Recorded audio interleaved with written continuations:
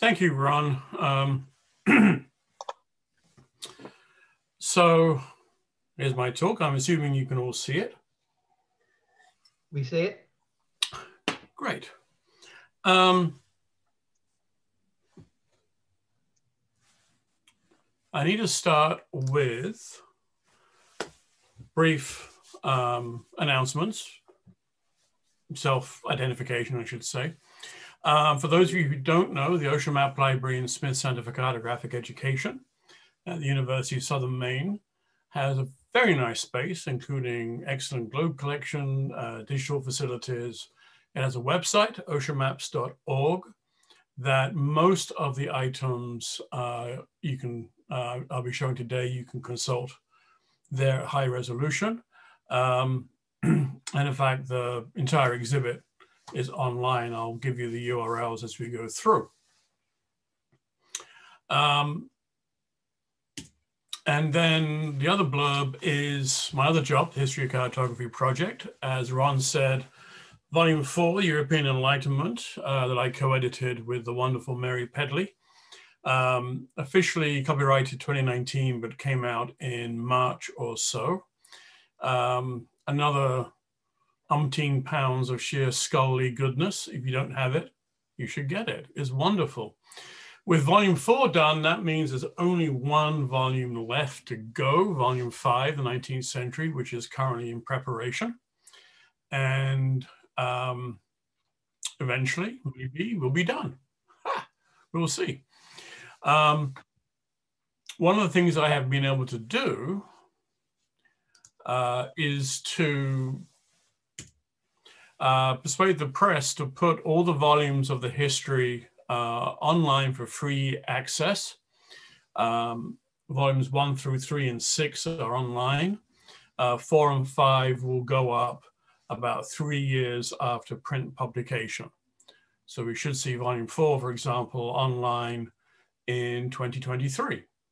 And so far, we have had just over 3.7 million hits, at least through last June. I just realized I need to get the metrics for the second half of last year. So 3.7 million hits, downloads, accesses to the chapters, which is not shabby. And the really annoying thing about being host is that I keep getting binged by new people coming into the waiting room, which takes away my access to the PowerPoint slides. So I've got to keep clicking. Anyway, that's my problem, not yours. So today's talk is really about the exhibit that I curated for the Osher Map Library to mark the bicentennial of Maine statehood.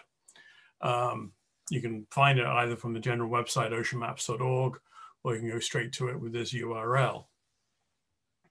I really must thank several people for helping me with this exhibit.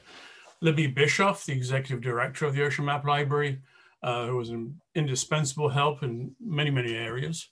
James Francis, Penobscot tribal historian, gave great advice and contributed some reflections on a couple of maps, which are in the exhibit and they're online as well. Dave Nykirk and Adina Barnett took the imagery. Hope Mowry assembled the website, and Kevin Kimball of Kimball Street Studios in Lewiston did the installation, and it looks really, really cool. This talk only addresses one particular thread that runs through the show. So if you are able, please go and see it in person. It is up through the end of March, and you can book times to go visit. Again, oshermaps.org for more information on that. And if you can't get to Southern Maine in person, I must admit we're now entering the dark side of the year with the snow and everything. You can, of course, see it all online. So the event, the cause of this presentation, is the fact that in 15th of March, 1820, the Eastern District of Massachusetts became the independent state of Maine as the 23rd state in the Union. just a bit more explanation. URLs of images are at the bottom, and the bold numbers indicate the number of the item in the show. But how do we treat the bicentennial? We have certainly learned the lessons of the Columbus quincentennial in 1992. The European exploration and settlement of the Americas, we now know, came at a profound cost to the native peoples and environments of the New World. In the map library's case, our exhibit cannot simply laud geography, exploration, science, and empire like the 1922 advert for Rand McNally, which also includes the myth that Columbus proved the world was round. We cannot show off great maps without also thinking about maps as images of power and tools of empire, and without also actively working to reclaim other kinds of maps and other conceptions of space. The building that houses the exhibition occupies land whose reclamation from the sea in the 19th century destroyed the inshore waters that had once sustained the Wabanaki peoples of Aquasisco. We cannot celebrate Maine's 200th birthday without also commemorating the displacement of the Wabanaki peoples, the people of the Dawnland, heirs to continual inhabitation for at least 12 to 13,000 years of the land that would become Maine, and in fact, the much larger area of New England, Canadian Maritimes, the Gaspé, and so on. The Wabanaki themselves made maps. It was largely oral in practice, but when inscribed, it was in less than durable forms, with hechanol etched on birch bark like this one, or glyphs engraved on rocks to be eroded or covered by later carvings. These kinds of works were still further embedded in oral practices and performance, as we'll come to. These are not the kind of maps the Osher Map Library collects. We must trace, therefore, multiple paths through the maps made by Europeans and Americans to construct a more sensitive spatial history of Maine. And the Map Library's collections allow us to indicate some of the wider spatial patterns of Wabanaki and Maine history over the last 4 centuries by following in particular the displacement, but also the persistence of the Penobscot peoples, one of the major groups within the Wabanaki. The Wabanaki themselves are clearly present in the first maps made by Europeans. In these detailed maps of the resource-rich estuaries of the Kennebec and the Saco rivers by Samuel de Champlain, he visited them in 1605. These were published in 1613. On the right, we have the mouth of the Saco River. Towards the south of Maine, I'll have a map of Maine for everyone who doesn't know the Maine geography, which is most everybody here, in a few minutes. Saco is firmly in the south of Maine within the region of corn cultivation that by about 1,000 years ago had led to the formation of year-round settlements with longhouses as well as wigwams, as you can see in this detail on the right. On the left, the mouth of the Kennebec marks the traditional limit of corn cultivation.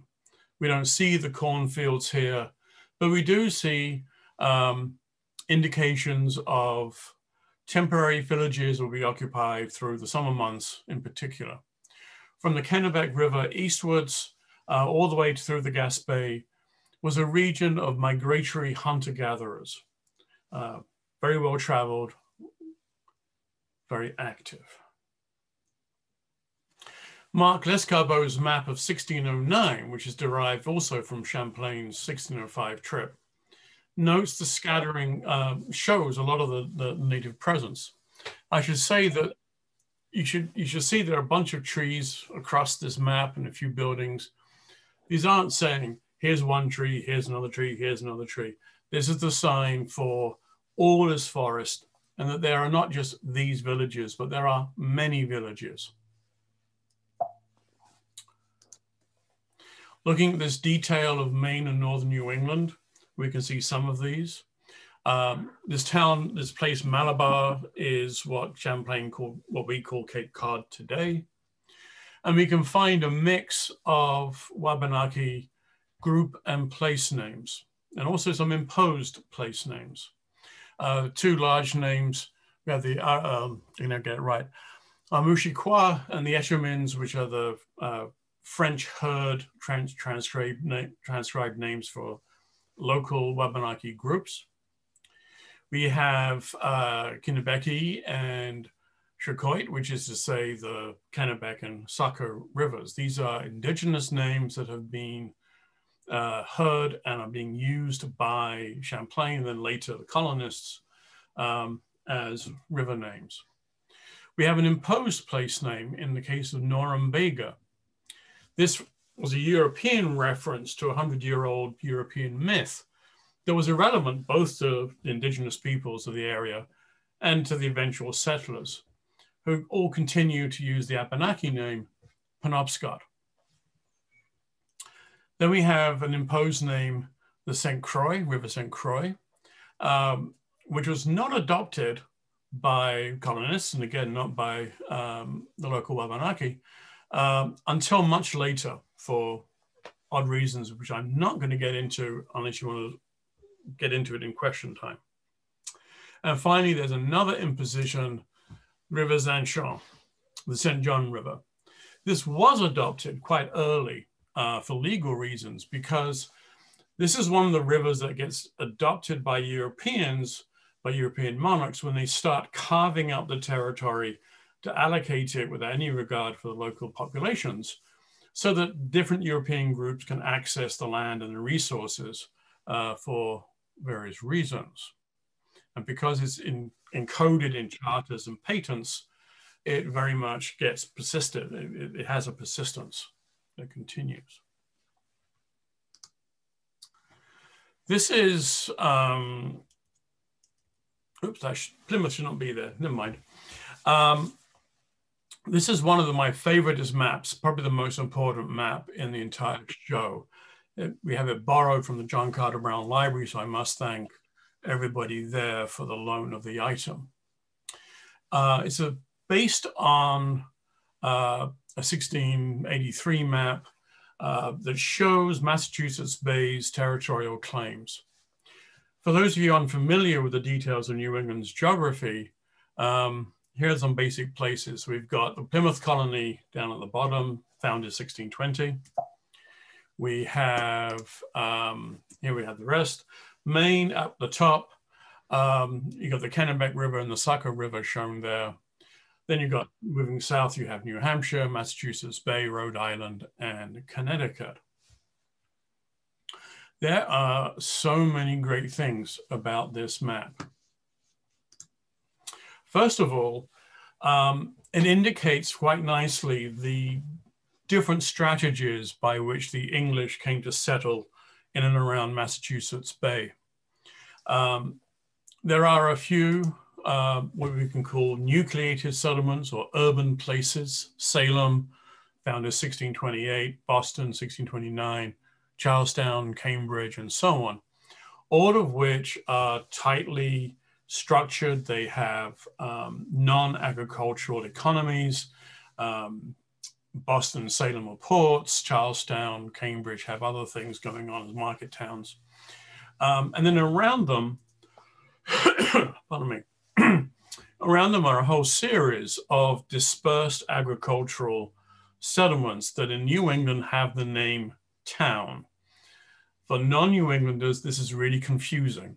A town is a dispersed area over which people are scattered. They get divided up as population grows and eventually sort of become standardized at about 6 miles by 6 miles, roughly. That is then going to get carried over into the rectangular land surveys of the federal era. And I must stress that the modern image we have today of that nucleated New England town clustered around a green with a white clapboard meeting house and so on is actually the creation of early 19th century industrialization in New England, and has nothing to do with the colonial era of settlement. This map also is suggestive of a reliance on the part of the colonists who made the map on indigenous information. And in particular, the enlarged Lake Winnipesaukee is filled with many islands, and just below it has a rather bulbous larynx, a definite thyroid problem on what's called the Upper Merrimack River. This is very reminiscent in style of the ways in which Europeans interpreted indigenous information that had been communicated in a performative process, in which some indigenous source, in this case with these extra maps, the Cree native, Osher, who told some French traders about the nature of the rivers to the west of Lake Superior. And in doing so, might have scratched something in the sand, might have used pencil on paper, but the place names and everything else were delivered orally. They weren't written down, and then they're transcribed by the French. And in the process, all sorts of little confusions happen in the translation process. So this kind of depiction very much suggests a native source of information that's still being used by the colonists in the 1670s. Now, the reason for this map, though, was to lay out Massachusetts Bay's territorial claims, which is all basically a question of latitude, which is why down the middle you have that large latitude scale. So this map also is a very nice way of explaining why Maine was part of Massachusetts to begin with, such that it had to become independent as late as 1820. Now, in 1629, the Massachusetts Bay Company was given a charter by King James. And King James and his crew knew that we had the Merrimack River and the Charles River that they assumed flew directly west, or flowed from the west to the sea. And so they defined the Massachusetts Bay Territory as lying within 3 miles to the north of the Merrimack and 3 miles to the south of the River Charles, thinking they had this kind of barrier, these kinds of boundaries, not realizing that both the Merrimack and the Charles take turns to the north and the south, respectively. So in 1635, some of the colonists, rather unhappy with the puritanical magistrates of Massachusetts Bay and wanting fresh land to graze their cattle, headed inland to the Connecticut River, shown on the left. So the first question facing the Massachusetts magistrates was, did these new settlements fall within the permitted bounds, the legally defined bounds of Massachusetts Bay? So they sent Nathaniel Woodward and Solomon Safrey in 1641 to go up to the head of the Charles River. There they measured the latitude, pardon me, took off a few minutes of latitude for the 3 mile buffer. And then they went by land along what's called the Pequot Trail to the Connecticut River, where they found, figured out where the same parallel of latitude lay. And they found that all the new Connecticut towns were indeed south of that boundary. And therefore, those towns were not part of Massachusetts Bay. Ultimately, of course, they're going to become part of Connecticut. And then in 1652, they sent John Sherman and Jonathan Ince to the head of the Merrimack River to figure out the source of the Merrimack, added 3 more miles to get that degree, and then the following year sent out a couple of mariners to figure out where that parallel latitude cuts the coast. This is the timing on this is very important. Charles I was executed in 1649, and with the dissolution of all the royal charters, Massachusetts Bay laid claim to these territories in southern, what are now southern Maine, for their timber, for the timber resources. And they were able to subsequently justify that annexation of territory by means of this sort of latitudinal legerdemain, shall we say. And I should just say, right where the parallel cuts the Maine coast, roundabout where Portland, Maine is, and where I live, for that matter.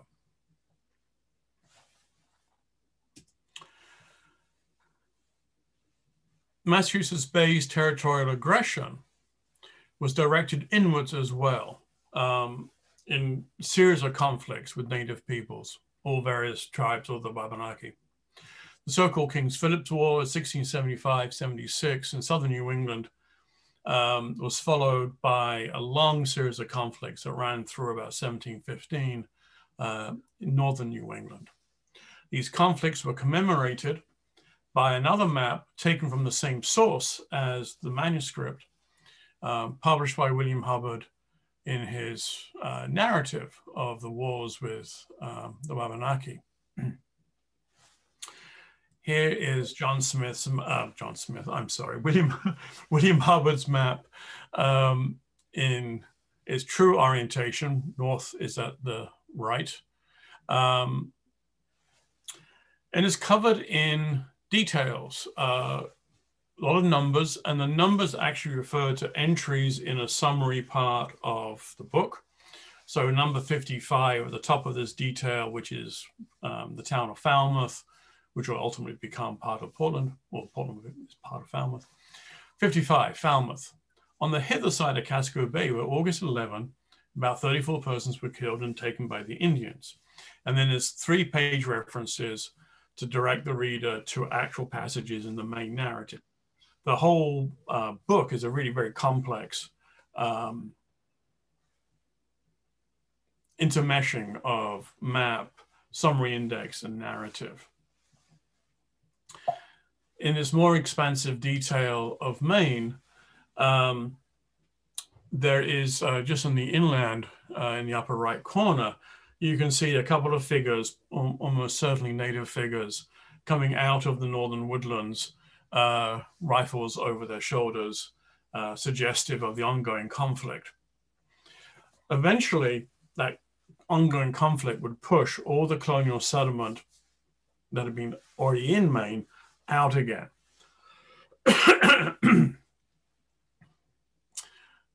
And so there will eventually be a whole new series of settlement after 1720.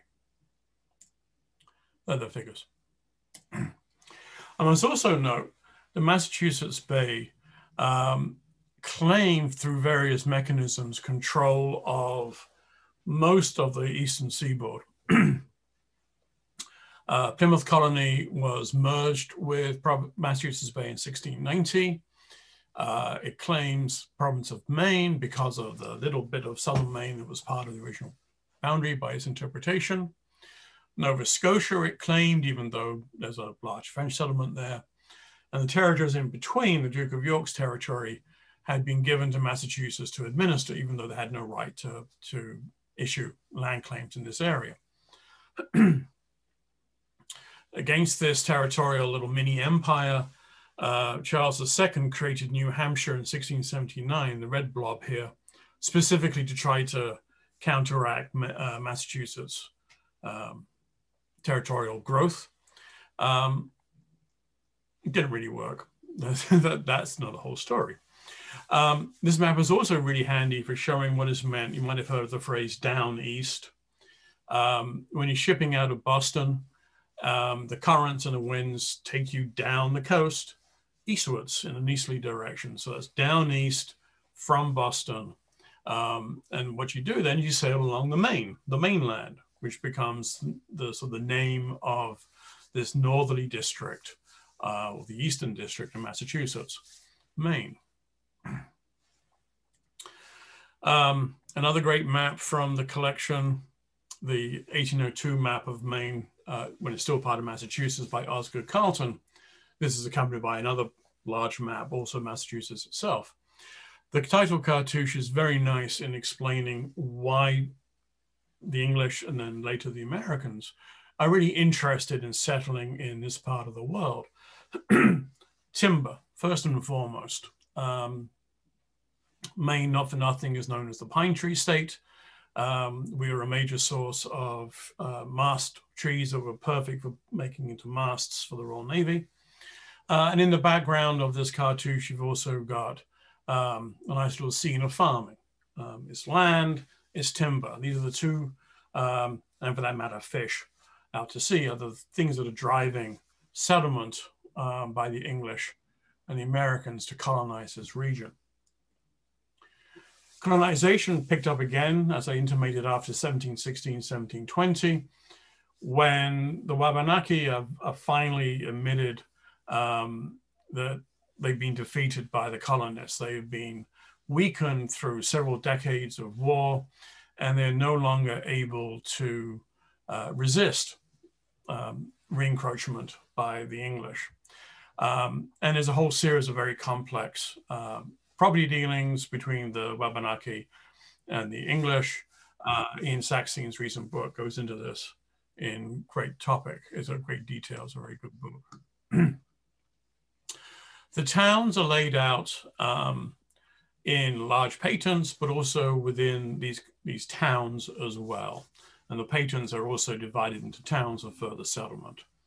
And the result is a fairly nice layering of settlement. The towns don't overlap each other. They're nice and neat. And then they ultimately get bound up into colonies, and not colonies, sorry, counties. Can't read my own handwriting. 1760, the District of Maine is also the County of York. In 1760, is further subdivided into the County of Cumberland and the County of Lincoln, shown here in this map by John Small, made for the then governor of Massachusetts, Sir Francis Bernard.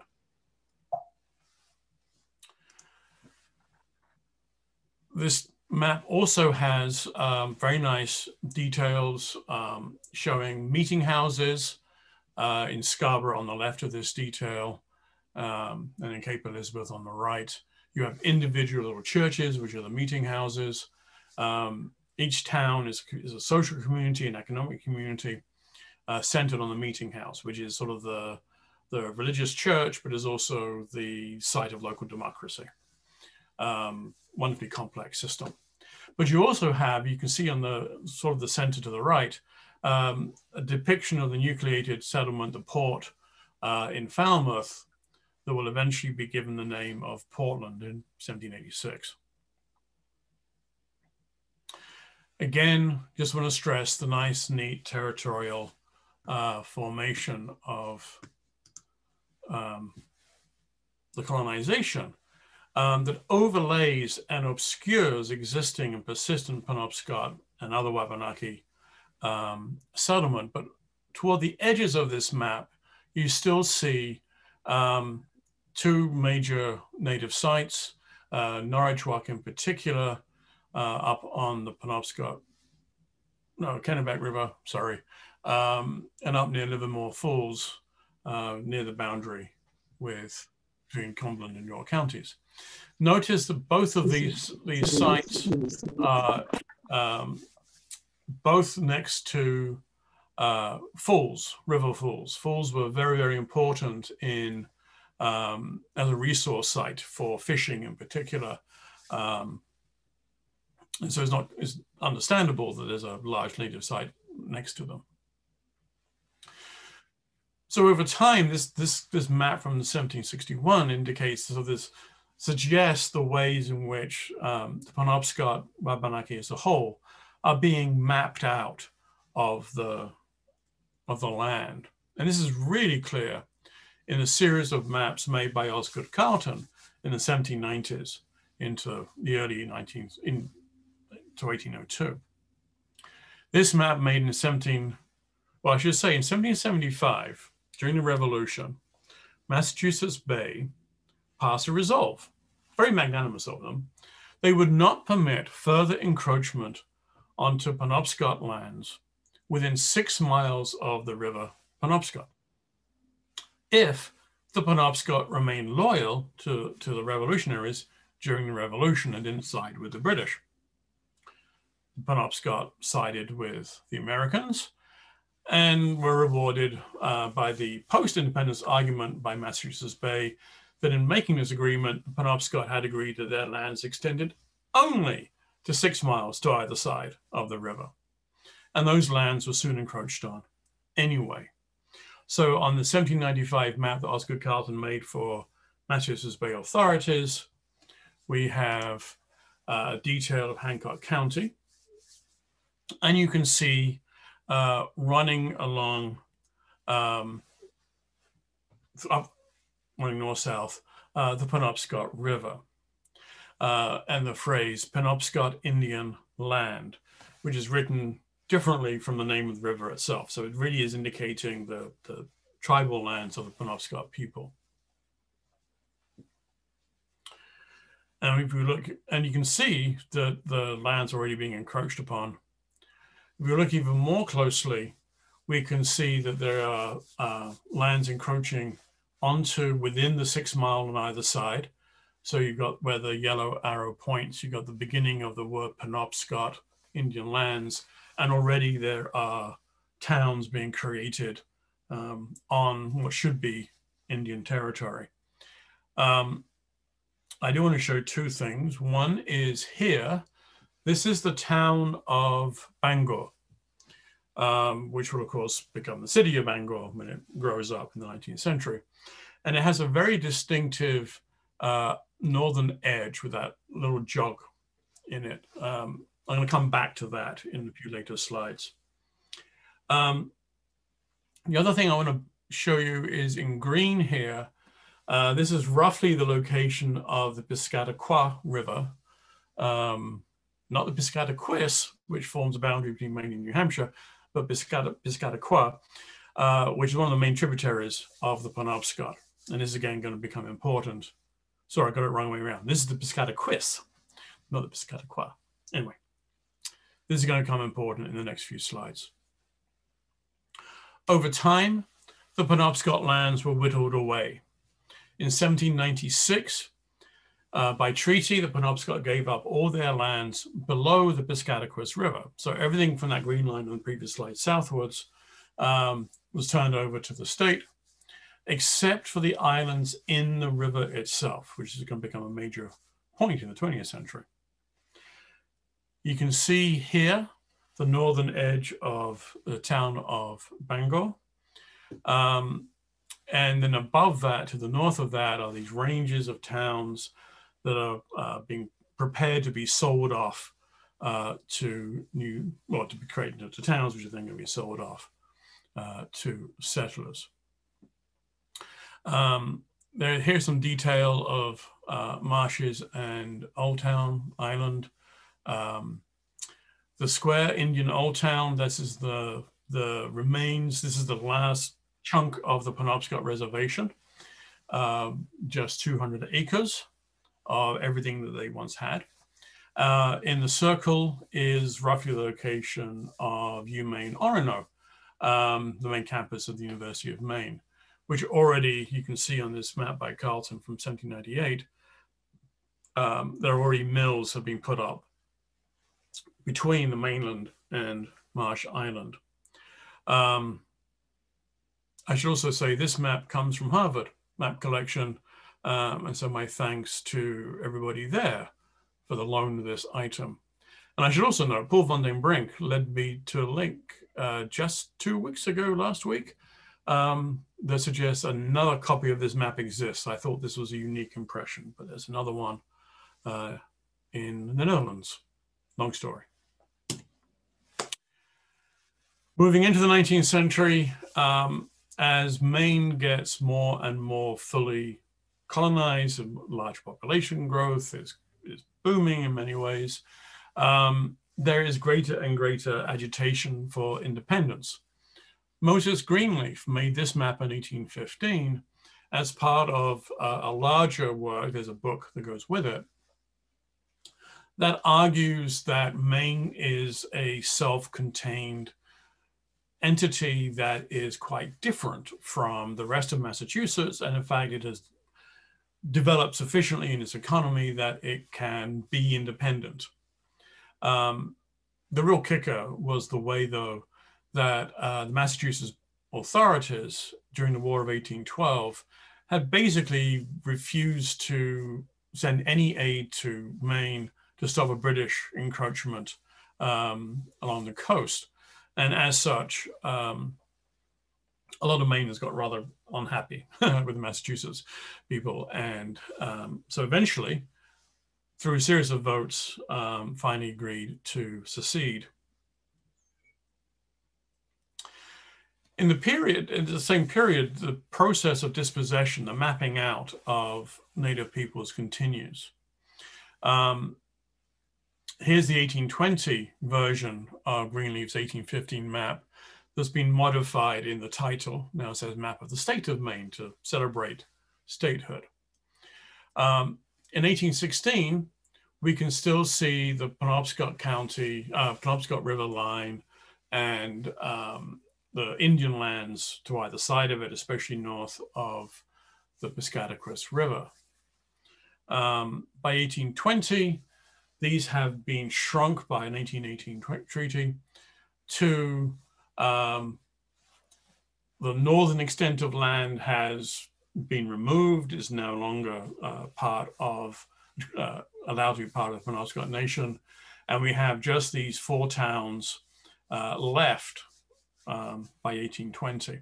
And I need to say that by 1833, there's a further treaty that destroys these towns as well and reclaims them for white settlement or timbering, as the case may be.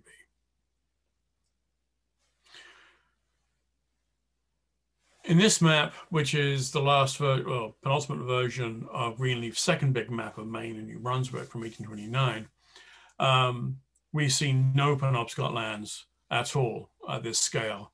At this point, the Penobscot are basically restricted to Old Town, Indian Island. One nice thing about this map is it has been extensively annotated. As you can see here, and it does show one tract colored in brown are held by Indians. This is the one township that was reserved by a 1794 treaty together with a very small island at Pleasant Point that was reserved for the Passamaquoddy. Passamaquoddy still have this town because frankly, it's lousy and no Anglo wanted it. So Passamaquoddy are left with it. The annotations on this map are really nice for showing that the territorially speaking, Maine statehood was really a divorce. When Maine separated from Massachusetts in 1820, a vast area of the northern country was yet undefined by the Americans. It had been unsold, and it effectively represented a joint asset that had to be divided between the two parties, between Massachusetts and Maine. So in this map, we have, showing in red outline, a bit faded because of water damage, I'm afraid, we have lands belonging to Massachusetts. And then we have in blue, lands belonging to Maine. And then out further west, we have all the lands in green that have yet to be subdivided into towns and sold off. We also have, quite nicely in this map, an indication of how Massachusetts had also given land to a variety of what they call literary institutions, what are now colleges and academies, historical societies and things. The idea being that the academies or colleges would rent the land, sell the timber off the land to raise money to build buildings, endow chairs and what have you. Quite a few of these when you start looking at these maps. Over time, the towns, these 6 by 6 mile towns, were further subdivided into lots for rent or for sale, depending on who was claiming the land, who was owning the land. This happens to be the town of Orono. There is the northern, that distinctive shape of the northern edge of the town of Bangor. And so we're looking at the town of Orono and then the islands out in the Mississippi. Where did that come from? Out in the Penobscot River, and in the square, we've got Indian Old Town. And we can see quite clearly, especially in this detail, the subdivision of the land into various lots for agriculture, in this case. This map is, to my mind, as sketchy and as cruddy and as dirty as it is. This map is, to my mind, the third most important map in the show. The first was that 1670s manuscript map in New England by Massachusetts Bay. And a third I'm going to come to in a short while. I'm going to end the presentation with that third one. This is a town of Orneville, Township 1, Routes, Range 6, north of Wardo Patent, NWP. Surveyed in the 1820s. There's a story about this, which I don't have time to get into. So we have an entire 6 mile by 6 mile block, but a surveyor, John Sherman, has run through a series of vertical lines. There's some east-west lines as well. And as he's run these traverses, he has kept track of some of the details. There's a nice little legend on the side. So a number 1 indicates that that little section of the traverse features hardwoods of the first quality. 2 would be mixed wood of mostly hard, good quality. 3 would be, again, mixed, second degree quality. 4 mixed woods, second quality. 5 mixed. 6 would be black pine of poor quality, and so on. And he also indicated bogs, lands, swamps, swamp cedar, pine, meadows, and so on. This kind of work, and here's a detail of it, this kind of work is essential for the owners of the towns to figure out how much land, how much to charge, either to rent to a timber company to remove the timber, or to sell to somebody who might want to actually settle. This kind of work it's pervasive, but it's almost hidden because these maps, you can see it's scrappy, it's dirty. They don't really survive very well. In all of these practices, all these colonial mapping processes, usurping and acquiring Wabanaki lands, turning Maine into a neat territorial hierarchy of counties and towns, assessing the commercial value of the land, and dividing it up for sale and rent. The Wabanaki were mapped out, but they did not themselves disappear. In the 19th century, they worked in seasonal trades, lumbering, potato harvesting, blueberry picking, and also in art and craft sales to tourists, ranging from Bar Harbor and Mount Desert, all the way across to Poden Spring, and up to Mount Kineo on Moosehead Lake. They became more integrated into the Maine economy in the 20th century, but they remained effectively marginalized, living in the gaps, the interstices within Anglo settlement and Anglo society. Their oral traditions persisted, but because we're so attuned to maps as being graphic objects, it's hard to see them. Which is why I emphasize in the show the remarkable survival of an oral map. It's a map that is a consolidation of a great deal of information, and it was presented for a white readership, but it's indicative of long-standing practices of both experiential learning and oral transmission of spatial knowledge within the Wabanaki peoples themselves. Is a map provided by the Penobscot elder, Joseph Nicola, in a column for a weekly newspaper published about 1887. It appears in this thing called the Old Town Herald. It's one of these newspapers that sprung up in the late 19th century, and it is impossible to find copies of these things now. We know about it because the historian Fanny Hardy Exton in the 1930s found the oral map, the transcription of this oral map, in a cutting of a column that Nicola wrote under the pseudonym of Young Sabatis. Quote, in a scrapbook found in a rubbish tip, abandoned in an old house. So if you know anything about Maine, this is such a quintessentially old Maine thing. You've got old settlement pushed inland, retreated when the fields gave out, the house deteriorated, and somewhere there's a rubbish tip, and in there is a scrapbook, and in that scrapbook is this map. Here's the map. Much of it is an explanation of place names in the context of Penobscot life, starting on the west side of Penobscot Bay and working northwards. And it has some interesting details. For example, the west side of the river is the most traveled because the east side, the currents and the, especially in the tidal part of the bay, are very problematic and very difficult to work with. And he records the names and the cultural context and resources at each place along the west side of the bay. For me, though, the crux of this text is not the individual place names, but Nicola's account of the communal message board, as it were, at Fort Point on the western shore of the Penobscot Bay.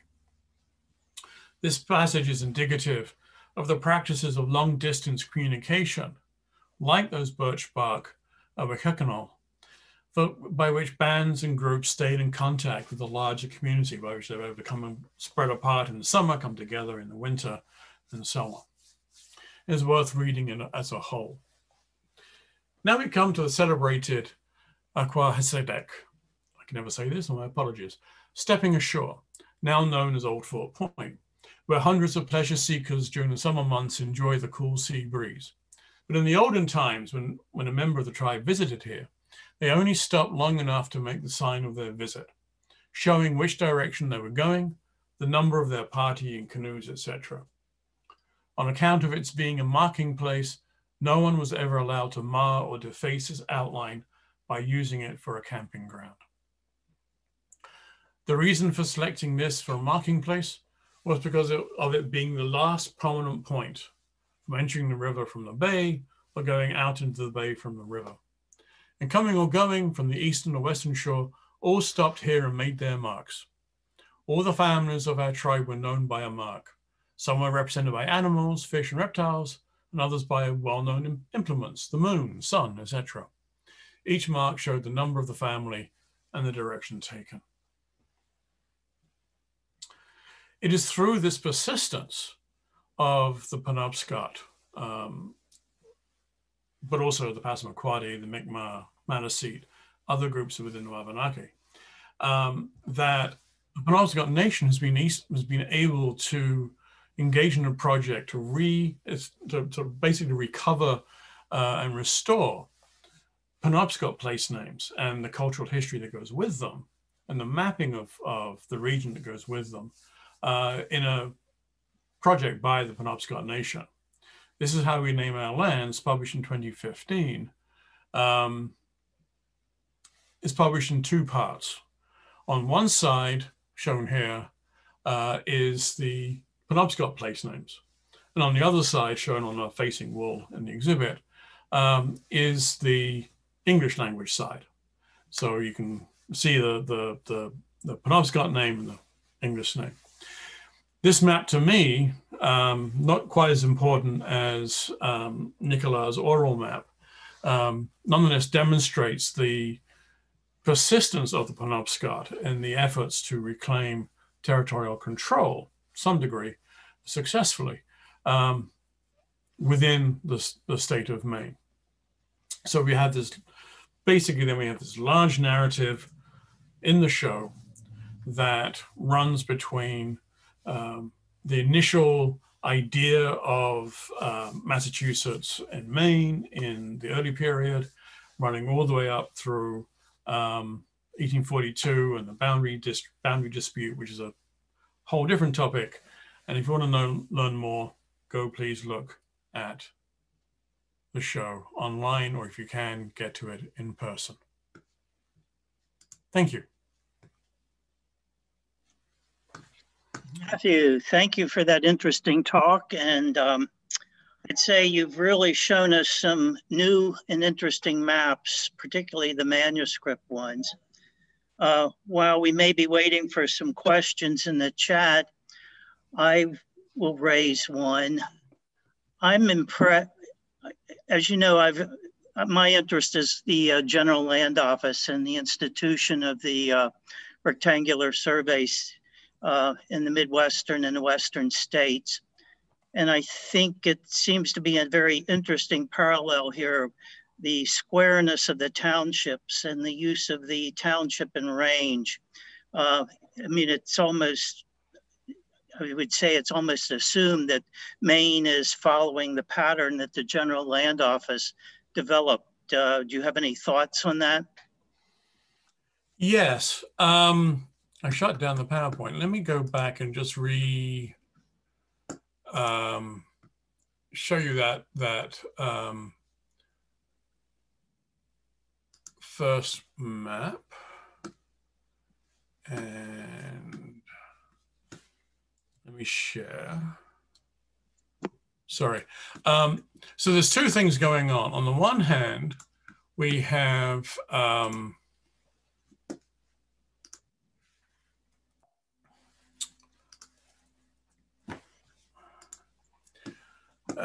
where are we? A bit further.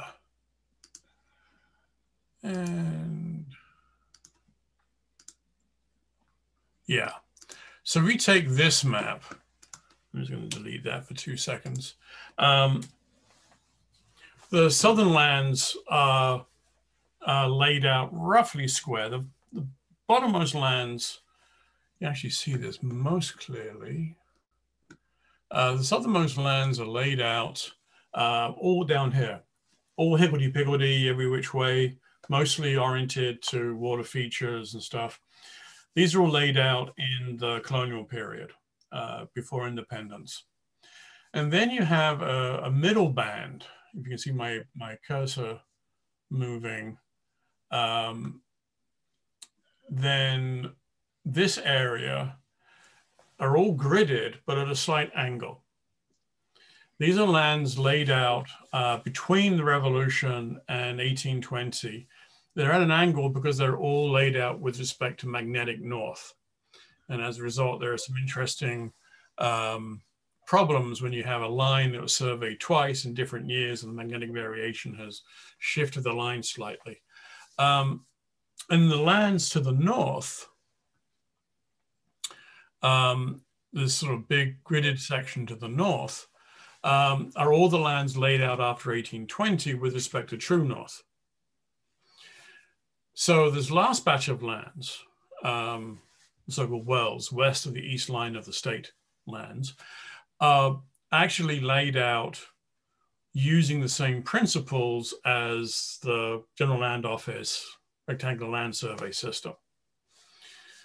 The other lands in before that, laid out to true north, reflect older practices of the late colonial, early republic period that informed the formation of the General Land Office. So you have there's the different phases going on here. At some point, Ron, I'll give you my whole spiel about about William Douglas's map of plan of New England, which I think is the missing link in all of this, but in terms of creating the idea of a regular land survey. We can talk offline. I think there may be other questions. Can you see them, Matthew, or do you want me to? If you could read them, please, because I have no idea who said what, when, where.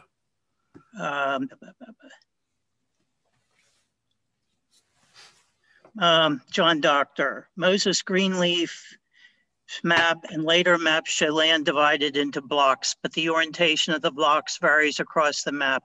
Was there no baseline? Why the variation? I think you've right. Spoken to that. So the north-oriented, all sorts of different local surveys, So that Orneville is the area surveyed as north of Waldo Patent.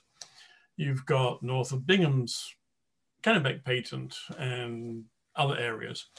The standard meridian for the northern surveys, the regular True North surveys, is the eastern line, eastern boundary of the state. Okay. Yeah. Okay, Tim Weiskell. Lots of questions. What about the French and the Dutch mapping of the coastal areas? Most of what you presented represents Anglo mappers, no? Oh, absolutely, absolutely. This particular exhibit, and then this particular cut through that exhibit, is geared around Anglo settlement and Wabanaki peoples. I don't have any coastal charts in the show, for example. I don't have space. So it's the coastal charts where you get the French work and the Dutch work. So completely unashamedly, yeah, important in some respects, but not for this show. Okay, Andrew Reynolds, may I ask the different reasons, uses, purposes for the marking place? Abstractly, I can understand vaguely the reason idea. There were few ways to identify people and keeping a history of sorts. Any other purpose? From what I understand, and this is where I make clear statement, I am not a specialist in any shape, way, or form about Native American studies or languages. I have friends who are, and they assure me. The idea of the meeting places was not a place to come together and actually meet in this particular point instance, but really was just to tell people where we are, which way we're going, how many people in our family now. Especially the Penobscot, I mentioned, east of the Kennebec River, which is here's the Kennebec down here. Here's the Penobscot. From Kennebec east is largely hunter-gatherers.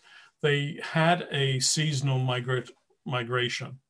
Winter inland, often in larger groups, hunting in the forests. In the spring, they move down the rivers to the coast. They spend the summers at the coast fishing, and then moving back into the interior for the winter. And originally, when they started doing corn cultivation several thousand years ago, further south, as they went towards the sea, they would plant the corn and they would harvest it as they moved back away from the sea into the interior. And eventually, though, the cornfields got productive enough that they could live year round. That also helps having ceramic pots in which you could store the grain through the year. So you could grow more of it and store it and have more focused villages. But in this area around the Penobscot, it stays seasonally migratory right through into 19th century. And in that context, people would, the various bands would come together as groups into large villages in the summer and the winter, and then spread out more during the spring and the fall. And the markings were ways in which to tell everybody else where we are, although you know that you're going to be joining each other at the standard sites for spring and for winter and for summer settlement. And is in the larger groups that you have the more established oral transmissions of historical tradition and knowledge, as well as all the knowledge you get from moving around the space, the territory to begin with. And there's also lots of individuals who are moving around as well, back and forth between individual bands, going out on their own, especially young men, who are communicating as well between bands. It's a very, very complex, very integrated web of knowledge and interaction. Okay. Okay, Glenn Page thanks you and asks, how does the analysis of these maps inform the condition of natural ecosystems and any evidence towards stewardship, any governance response to ecosystem change? Most of the Anglo maps that are detailed enough to show information really, to my knowledge, have not, from this early period, have not been studied. They're few and they're scattered. If they survive, they may survive in private archives of timber companies and engineering companies. That one of Orneville that we have was actually probably collected by Moses Greenleaf himself. But generally speaking, the environmental work that's been done, to my knowledge, in terms of trying to reconstruct environment, is really based on field work and oral interactions with Native peoples in the landscapes. One of the things that's really become established over the last 20 years is that the kinds of stories, the kinds of insights that you get that are told, the kind of stories that are told when indigenous groups are sitting in their winter quarters are quite different from the kind of stories you get when you actually go out into the land. Small groups out hunting tell different sets of stories about different kinds of things. And because anthropologists traditionally never actually went out with the hunting parties, they never learned all that side of territoriality and the spatial nature of hunter-gatherer existence. So that's the kind of information that is being used now, to my knowledge, in trying to understand the more finer nuances of environmental change. The maps like the Orneville map are just not common enough, and they don't cover large enough areas to be really useful, unless you just happen to have a very nice case study of Marshall's Pond or Sunday Pond, neither of which are called that nowadays. Anyway. Okay, Patrick McGranahan asked, does Henry David Thoreau feature in any of this time and place in history? Absolutely. So this map, when Henry David Thoreau, who of course was a surveyor by training and profession, first traveled up into the Maine woods in about 1845, I think it was. I can't remember off the top of my head. The first night up north out of Bangor, they stopped at a timber inn, place catering to the workers in the timber trade in Skowhegan, I think it was. And he recorded that on the wall in the inn was the latest edition of Greenleaf's map of Maine, which is the map on the screen. And so he dutifully, not having a map with him, because he was going to be using Wabanaki guides for his travel, he dutifully took the map off the wall, waxed some paper to make it transparent, and traced what he recalls as saying as a labyrinth of errors. Greenleaf's map is not the best on the details because he's deriving his data from other sources which have frequently been gone through a couple of generations of work. And then Thoreau goes on to say that the only decent map of the interior was that made by George Coffin, who was a land agent in Massachusetts.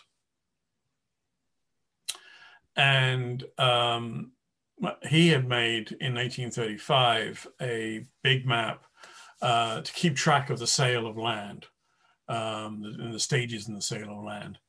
And also in the show, is a recently conserved copy of the manuscript copy of the coffin printed map. Don't have time to get into it here, but that copy, if you go to Concord Public Library and you look online, you can find Thoreau's own map collection. And you can find his copy of the coffin map with all his annotations about routes he took and stuff. Okay. Okay, there's still quite a few questions, but why don't we take just one more here? This one's from Anthony McLeod, and apparently he's from Sydney, Australia. Was there ever any serious chance that Maine might have become part of Canada? No. And did this influence the mapping in any and for against way? Thanks for a great talk coming through loud and clear to Sydney, Australia. Thank you. No, there was no way. Mostly because in the period we're talking about, again, looking at this map on the screen, the area to the west of Maine is New Brunswick, which was largely unsettled by any European colonization process right up until the Revolution. And this became, certainly down here in the St. John area, this became a focal point for the settling of loyalists who left the colonies during the Revolution, and they were all granted land in this part of British territory, and later was organized as the province of New Brunswick. And there was no way the Mainers were going to go join these guys, even though there's a lot of cousins across, and certainly the Wabanaki are all over this area. And then over here towards the St. Lawrence, you've got Quebec, which is, from the point of view of the English in Maine, they're a bunch of French Catholics, and we don't like them. It's the French timbermen who are coming down and trying to use the timber lands in northern Maine that led to almost war between the US and Britain in 1839, the so-called Aroostook War. This whole area is called Aroostook County. And that in turn led to the 1842 Treaty of Washington, which finally settled the boundary here. Now, in this period, there was a lot of, Maine was white, Anglo-Saxon, Protestant. Of course, there are lots of Francophones and a lot of Irish squatters, and of course, all the Wabanaki. But politically speaking, it was very white and very self-aware of that fact. Okay, Matt, do you have time for one more, Matthew? Sure. Another one from Tim. Markings of movements were very important, but what about establishing usufruct rights, i.e. territories for traditional calling of deer, beaver, waterfowl, etc.? Were there any indications in indigenous maps of these territories of customary exploitation extraction versus cornfields? Not so much in the graphic maps that survive, which are mostly route and sort of migratory / how to get from A to B kind of diagrams, those wick-hockenals. But in place names, in indigenous toponyms, if you treat them properly, you don't over-fantasize them and romanticize them, which has been a major problem in the past. You've actually ground them in linguistic analyses, as the new Penobscot map of Maine is. Then you can start to see, as Joseph Nicola was suggesting, that the place names are a variety of different kind of place names. There are place names that are about resources, place names that are about activities, place names that are descriptive. The falls, right? One of the reasons that Bangor was created was that there's a whole series of falls in the Penobscot River, which are of course why the Penobscot Maine settlements were there, because the falls are a major resource site. But there's one set of the falls which in Penobscot are called White Falls, because as you're coming up river, going against the flow, canoeing northwards, the falls appear to be white. but there are other parts of the falls which bear names about the fishing that can be done at those locations, for example. So there's a very wide array of place names, and it's the place name evidence that seems, if I remember right, to have been crucial in a very important case. The first stage in the Penobscot reassertion of their rights that have been progressively denied them over the centuries was to say that the limitation, that final limitation to the islands, was actually a limitation to the river. And so that the Penobscot have the right not just to the land of the islands in the Penobscot River, but to the water of the river itself and the resources, fish, beaver, of the water, and the right of travel through the water. And that was done through place name analyses to show that these are places that traditionally Penobscot have used and should never have been taken away from them in the first place.